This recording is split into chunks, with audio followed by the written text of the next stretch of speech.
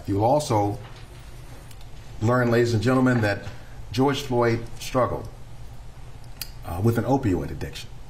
He struggled with it for years. You will learn that he did not die from a drug overdose. He did not die from an opioid overdose.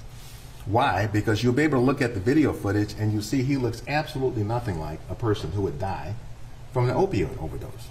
You will learn that opioids are tranquilizers. And when a person dies from an opioid overdose, what do they look like? First and foremost, asleep, in a stupor. And they never come to again. And they simply pass away. Opioid overdose. They're not screaming for their lives.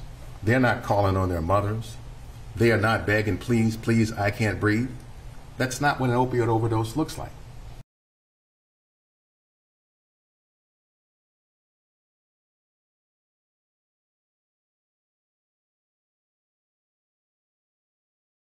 The biggest stories the moment they happen from around the globe. Subscribe to Bloomberg Quick Take now for insight in an instant.